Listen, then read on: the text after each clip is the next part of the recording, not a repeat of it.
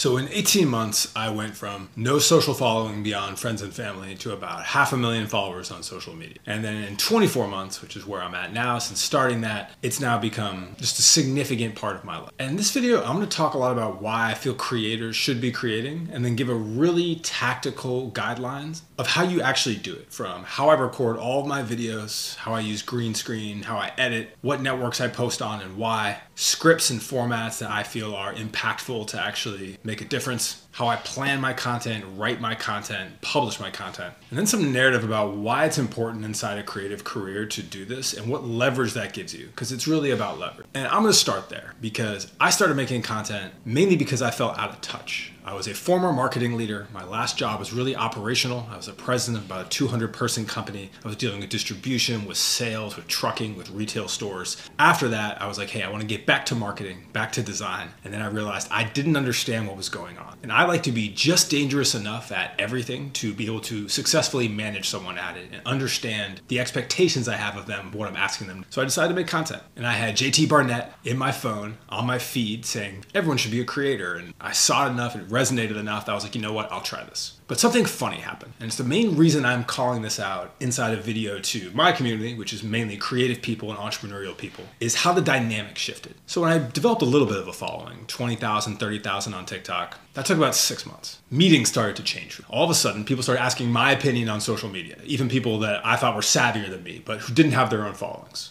At 50,000 followers, I was the authority inside the meetings, internally on the projects I was working on. At 100,000 followers, I was making money. And then at 100 plus, the whole dynamic started to shift in conversations externally too. So at that time, I was working with a business that had a lot of retail sales. We were in Costco, we were in Walmart, we were in Target. And we started getting these conversations where I would be in a meeting or be in a retail meeting and additional members of their team would ask to join because they wanted to meet me because they were fans of my content about marketing and branding. And then that's a whole nother dynamic shift, because then when you present a marketing plan or some sort of combined initiative, people are really excited about it because there's someone that they respect that's behind it. And that's when I realized that this has a lot more legs than just me understanding how to manage teams that do it or me getting extra money from doing brand deals. This is actually a shift in being able to get my creative ideas executed and be able to help brands actually do what they're supposed to that I'm working on, versus get caught in this endless argument of, is this creative idea going to work? Is this good enough? Why should we do social media? And that's where it comes down to you, because I get a lot of comments on this channel of people that work on different teams who are like, I have the vision, but I can't get it across. And the number one thing you can do to get you there is to just develop an audience that gives you enough credibility so you can push back on those ideas. And so that people who look you up go, or when you're not in the room, they go, hey, you know that girl has 100,000 on social media or 40,000 on social media? And it's just crazy how much of an impact that has, especially when it's expert content. That's what we're going to talk about here today. Because I'm not an influencer. My content is not based on how good I look or how funny I am or skits, dances, any of the kind of stereotypes you have there. It is based upon establishing my expertise as someone with experience in marketing, branding, and design. And so we're going to go step by step through what it takes to develop things like that and the exact tools and stuff I use, so you can walk out of this video with a roadmap to start creating some of those things on your own. So I started on TikTok, and I feel TikTok is a great place to start because it puts your content out there to an audience, whether they know you or not. It will give you views. From your first video, you will have 200 to 500 people that TikTok will show your content to see if it resonates. And if it does, it will find more people. And I have content that does millions of views. I have content that does a couple thousand views. But basically, even when you develop a large audience, you're essentially starting from scratch with every post. And I posted a lot, posted hundreds of times. At the beginning, I tried to post once a day. Now I try to post 5 times a week. I built it into my schedule. We'll get to that in a bit. But as you can see, as I scroll through this, I am doing what's called green screen content on all of this. That means I talk over images. So how do you do this? It all starts with an app called CapCut. CapCut is owned by TikTok. This is the app that you need to use. Whether you have years of experience in Premiere or Final Cut or you've never edited anything at all, this is the app. You use it on your phone. I also use it on desktop. I'll swap into a desktop view here. There's a video I'm editing right now about packaging. You can kind of see I have a single clip I recorded on my iPhone. I cut out the background and put images behind it. That's basically how this works. But I recommend CapCut because it is so easy and so fast with all the core features you need to make videos and none of the stuff you don't. And the biggest thing is green screen. I use what's called the green screen effect. It's how I talk over those images on video. And you don't need a green screen. I record them right here in the same place I'm recording this YouTube video with a ring light.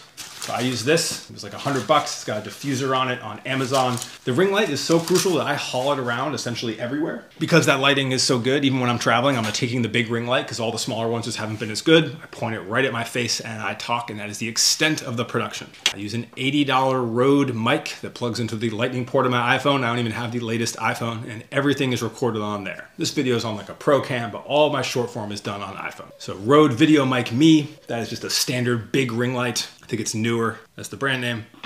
I have an Atomtech tripod that has a little Bluetooth there for when I film myself like walking around or doing things, and Bluetooth to your phone so you can hit camera, start, stop. And that is the extent of the equipment that is involved in this process. To make this easy, I'm going to screen capture CapCut right now and put it on the overlay so you can see exactly how this is done. So I go over here, I go to camera, point the camera at myself. I click effects on the bottom left corner. You're gonna see a little menu. I go to green screen. There are two green screens. There's green screen photo and green screen video. So if you want to record over a video, you switch it. So photo, you can actually pinch and resize yourself and move yourself all around the screen to decide where you're going to record at. Video, you're static. So you're gonna have to use your chair or your tripod if you want to record over a video to be able to move yourself and get creative. I do primarily photo. You literally select a photo to record over. Got this photo here from the Olympics. You record yourself talking, you can speak over it. And then if you hit effects again, it's going to bring up that effect and you can select another image and talk over your next image. And that is the core of that workflow. That is the important part of that workflow. The reason this format is so impactful is someone just sitting talking at a screen isn't super visually compelling. And you're competing when you make short form with just tons of amazing content and creators and things out there. So you want to be visually compelling.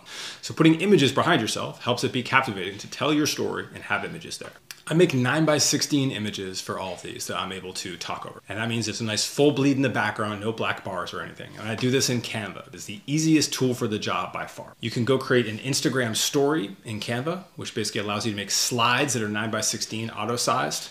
You can see here I have this plant. I use the magic edit on this plant to simply cut it out. If you hit edit image and background remover, it will cut basically anything out there. I put text on these images. You know, if you hit the plus side, it will add a new template. I resize larger things to be full 9x16. I stack images on top of each other. I will go make slides in here that I then talk over in my green screen videos. But that is the flow. I make graphics in Canva. It's a combination of screenshots from the iPhone, images I find on wherever that I'm talking about, things I cut out or edit, all sized to 9x16. I bring that into CapCut and use the green screen effect. I'm using a ring light. I'm using the Rode mic. I have it on a tripod. That is the end of the logistics. And I want to break that down because that's a lot of the common questions. The number one reason people don't start is like, how do you do those videos where your head is floating? What gear do I need? Oh, it's expensive. It's this or that. It's not. It is just those things. And you can try other styles or formats. You can just talk to a camera. You can do vlogs and edits. There's a million types of content you can do. And I've talked about some of those in my personal brand for creatives video. But here I'm really focused on just explaining how you do the basics of that green screen content. So you can see in a video like this, I edited this pretty heavily. I cut all these graphics out and made them all in Canva. I put the captions over them in CapCut. I'm moving around on the screen. It's relatively dynamic. I'm talking about a subject versus something like this where I'm kind of just throwing images up there, editing a few things and talking over them, but I didn't put a bunch of time into the graphic. But this combination of me talking and then putting captions on there, and those captions are auto-generated in CapCut. There's an option to go auto-generate and it will put text up there. You can edit and shorten a certain amount of time is the core of what these videos look like. But I've been making, as you scroll through this, roughly a video a day now for 2 years. I've turned it into a recurring thing that's a part of my life. And you don't have to go do that and make as much content as I have. And you'll see in some of the other videos I talk about, basically just getting into a creative flow where you're putting out a video even every week or two every week. You're recapping some of those videos into an email every quarter. I've talked about that in previous videos,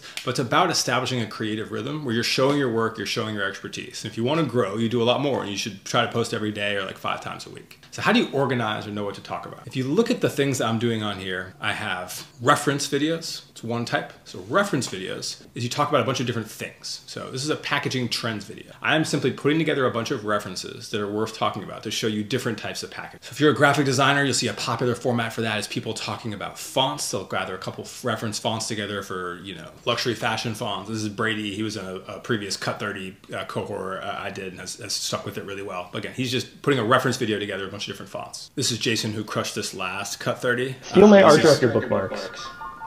And this is an example of like he is literally making all his references public for all his bookmarks, making a video about different tools. But that's the first type of video. It's just a reference video, a compendium of things that other people might find interesting. And it's a great format for creatives to be able to put out there to help enable other people. Now, I'm going to talk about perspective on this and why you should do this, like whether you're an expert or you're new and how you look at that here in a moment. And then there's what I call a story video. So this video from Jason is another good example of just a story video. He is telling the story of what someone did. This YouTuber who has a certain design style, certain thumbnails, he is walking through the end-to-end story of that. One of my first videos I had that did well was very similar. I was talking about the story behind Montclair, which not a lot of people know. And that's literally you are kind of just explaining someone else's story and then adding your input. Then we have playbook content. So Alex does tons of playbooks. I started off doing a lot of this. I do a little less of it now, but literally a playbook is like, let's explain a common thing and then give you 5 or 6 steps that someone else could follow to do it, to actually explain how something works. And it could be a playbook for whether that's art direction or design or dance or wrestling or whatever it ends up being. It doesn't have to be purely a creative thing. You can basically say, hey, if I want to accomplish a thing, what are 5 or 6 things someone should know, and then break them down. Then we have idea content. So I do a lot of idea content where you say, what if something could be, how would I do it? Or what's a concept that I'm thinking about that I want to resonate with? So for instance, with this one, I take a scenario and say, hey, if I wanted Lacoste to resonate more with American Gen Z, here's how I would do it. And I put an idea out and I explain the idea. It's another great format of the 5 I'm going to talk about here. The last is a comparison or a function. So I did this video this last Sunday. It's about Alo Yoga versus Lululemon, why I like one's better than the other. And this format does really well when you actually put things in perspective and you ask people to make a choice or look at a decision or weigh different factors. One of the series I got popular with was called Product versus Brand, where I discuss if you were buying something because it was a good product or buying it for the branding. This concept is called Brand Battle, where I kind of put 2 brands in front of each other and compare what they're doing well or not. But things like that, where you begin to develop opinions, etc., are really interesting ways that people like to look at and reflect on. Those are the 5 types of content that I feel most expert content falls into one of those buckets and you can use as your guideline. So I'm going to talk a bit about where you're at in the journey in making content, because my content has resonated because I'm an expert, right? I wasn't an established expert, people didn't know who I was, but I've spent 15 plus years designing, marketing, working in teams, working in retail. So I have a lot of expertise to share for people that are in the same shoes as me, but have seen things a different way, or people who are coming up underneath me who are learning a lot of the things that I've already learned and can benefit from getting to it faster and having someone really simply explain it to them, which is really what my skill set is. I can simply and sometimes entertainingly explain things. But no matter where you are in the journey, you can document it. I like to pull Katrina. Katrina is like you kind of watched her and her content evolve from, let's say, like a junior or mid-level designer to like a senior designer. And she's kind of documented the whole thing. You know, moving to LA, the different types of designs she does, designs she did in a year. And I like to bring this up. I love her content because you can actually kind of watch the designs improve and things go on over time. And this is an important concept because it doesn't just apply to design. If you are anything, you are a copywriter, a brand owner, an entrepreneur, a bodybuilder, whatever it is, where you're at is interesting to somebody. Now, the total available market of where you're at may not be huge, but I guarantee you, even if you're just beginning your journey, there is someone else that is beginning their journey who would like to follow along with you and learn how you learn. And so if you are a junior copywriter or you're a junior analyst or whatever it is, your first job, if you show what you learn, what you're good at, what you're struggling with, there are other people who are in that same scenario who are going to learn from that and who are going to engage with you. And again, maybe that's 100 people, not 100,000 people, but it doesn't matter. It's about honing that skill set. It's about getting some of that following together. And what I like to say is if you are in a more junior to mid-level part of your career, it's talking about things that you aspire to do or want to learn about or research, things that you are struggling with, things that you've learned that have been valuable, and then cataloging things that are going on in the world around you. One of my friends, Nate, I think he's under 30. He runs a newsletter called Express Checkout. He's really interested in the CPG industry, so consumer packaged goods, and he literally just curates the news. I think he, at least at the point when he started this, may not have felt he was at a point in his career to have tons of strong opinions or be giving tons of advice, but instead he said, you know what, I'm going to make one of the most straightforward places where you can go just to get the news about this industry, if you care about it, aggregated into one place really thoroughly. And I think from this, he has built an audience of people that are from junior level people all the way up to like C-level executives who also want to take advantage of the fact that he's putting the time in to aggregate this and learn from this. And I believe it is something that will get him hired and intros to tons of people in the future because of what he's built from there. And he does content around the same thing where he'll talk about some of the things he sees inside his newsletter. He has a couple thousand followers. It's not huge. Plenty of videos have done well, but it is a key cornerstone of whatever he wants to do next. He'll have had this newsletter where he aggregates this, and he'll have had this content where he's explaining different things that are happening in consumer packaged goods and what he likes about them and not. This helps refine his opinions, engage with him to go into new people, and provide a basis for whatever springboard he wants to do professionally or entrepreneurially going forward. And I say all this to say, it doesn't matter where you are. There's an audience for it. It's about documenting the journey where you're at, not trying to be something that you're not, and just continuing to make content around it. So we talked a bit about the tools and how I do it, talked a bit about the content types, about where you are in your career, how you kind of document that. So how does the actual workflow work to write and create this kind of content? And how do you keep that going week over week, month over month? So I have this Notion doc. It is the Oren Videos Notion doc. And you'll see what I do is I write down ideas. So in this list here is just ideas. So every week as I record content, as I meet people, as I have meetings, as I read things, I put an idea down there. And it can be as simple as like a brand name, like Umbro, Matsuda, packaging, you know, the Maximize, the Vacation Whipped Cream, whatever. I'm writing an idea down. And then I start to add bullet points to that idea. And my goal at the end of every week is to have a bullet points on a couple videos that I can turn into. But you'll see, this is a long, long list of videos because ideas is the core of this. But there should be no shortage of them, right? Anytime there's anything interesting or a question or a brand you might want to do a future content piece on, you just simply put the name in there. And then begin to flesh it out. Like this Umbro video is not ready yet, but you'll see I started to put bullet points. I put down community, their art director, the viral garments, they did the right collabs, they leveraged existing brand equity. I'm beginning to put together the foundations of what I'm going to talk about. Versus this Matsuda video that's pretty much ready. I've now scripted out. I have line for line, roughly what I'm going to talk about with this, and it's not quite ready. But I will always have some of these in progress, and my goal by the end of each week is to have at least these bullet points for about 5 videos ready going into the weekend. And then I start writing them out, adding some jokes, and I literally script it line for line. And every one of these lines becomes a graphic that I make in Canva, like I showed before. So I will go make a line for this intro, for this luxury bucket list idea, for this first time I show Matsuda, for the second time. And I now know I have 1, 2, 3, 4, 5, 6, 7, 8, 9, 10, 11, 12 of these here. I need 12 graphics.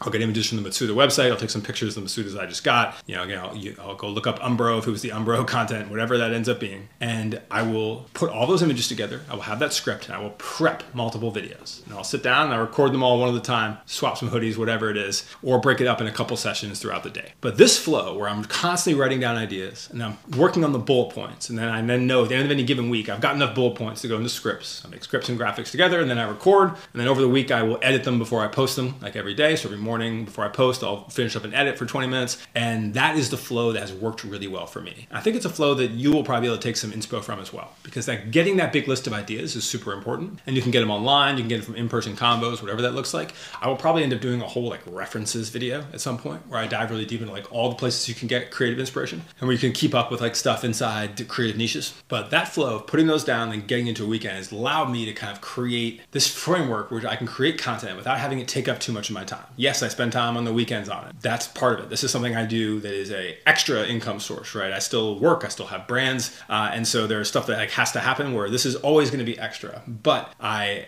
am able to create and make time because I think it's worthy enough, especially now at my size, where like it's worth the effort for me to put into it. But for you, wherever point you're at, like I did this while for about 20 of the 24 months I had a full-time job while I was doing it. Now I do not have a full-time job. I have a bunch of like part-time things in the brands I have ownership in, but I still prioritize it. But you can do that within, again, your own framework, set your own rules for it. 1 thing a week, 2 things a week, 5 things a week, depending on how much you want to grow. But that's really the toolkit. If you look at what you actually need to record, look at the formats you can use to talk about, look at the perspective of where you can talk about where you are in your career, and you look at tactically how you put those ideas together, how you script them out, and how you make a video, like that's the foundation. From this, like my goal is you should really have no excuse if you really want to do it not to start, because all those questions will really have been answered. And there's plenty of little things like, hey, go crop the beginning and end of all your clips so the sound is there, or use the Adobe Audio Enhance filter if you want to like make your audio sound perfect. And you know, like there's lots of little tips and tricks you can get, but like you're watching me on YouTube, and I feel like anyone that's on YouTube knows how to answer your questions, right? Every one of these things that I learned from one of 2 places. I bought Jimmy Farley, who's another kind of YouTuber creator. He runs Creators Corner. I bought his like initial TikTok course. He did a TikTok course before he launched Creative Corner. It was like $100, $200. And I got the basics, very similar to kind of what I put in here. And then I YouTubed everything else, literally. How to get CapCut, how to do this, how to do that. And so if you are here watching this, you have the skill set to go YouTube any of the things that I didn't talk about. And the best part about all this is that the networks grow. It happens naturally. Algorithms incentivize new creators and new content. So I'll talk a little bit about the different networks. That's kind of the last thing I'll really hit here. So TikTok, like I mentioned, is great. TikTok, there is a setting on here when you have a new account you can set where it won't show your stuff to any of your followers.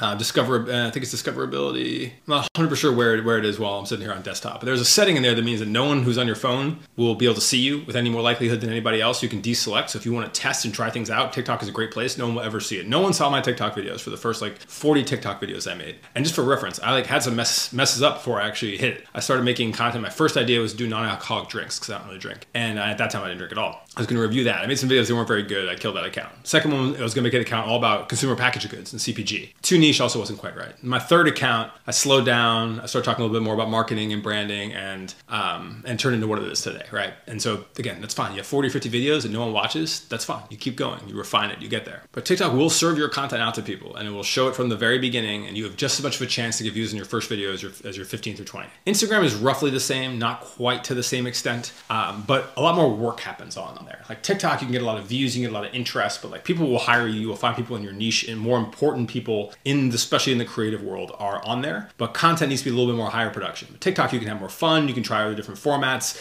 you can kind of lean more into some of like the trends and things you see on there, and it's very casual and it's a fun place to grow and experiment and learn. And I feel like if you are a solid creator on there and you really learn what you're doing, that really translates well to other networks. Instagram is going to be where you end up getting your core, where you make the most money. I'd recommend doing them both roughly at the same time. I didn't go over onto Instagram until I already had like 50,000 or so on YouTube. On TikTok. YouTube Shorts is really mainstream, basically. I don't think it's like a good primary to grow on. Two things about YouTube Shorts. It doesn't have a ton of value and it's very mainstream. So what do I mean by that? So very mainstream, and the things that succeed on there are super mainstream ideas. It's like content for everybody. TikTok and Instagram are very good at putting you in your niche. TikTok will get you in a really specific niche. Like if you're really interested in marketing around like localized businesses in California, you'll get content around that. It shows you what you like at a very niche level. Instagram's better on that kind of broadly. They'll show you design videos, marketing videos, that kind of thing. You can fall into a broad niche, it ends up being very good, you get a big audience. YouTube is just wide, it's just showing that shit to everybody. So if it works, it has to be super mainstream appeal. And the other thing about that is those subscribers aren't super useful. They don't watch your long form content. You can't really do sponsored content to them that succeeds. It doesn't get you a ton of value to build a huge shorts audience.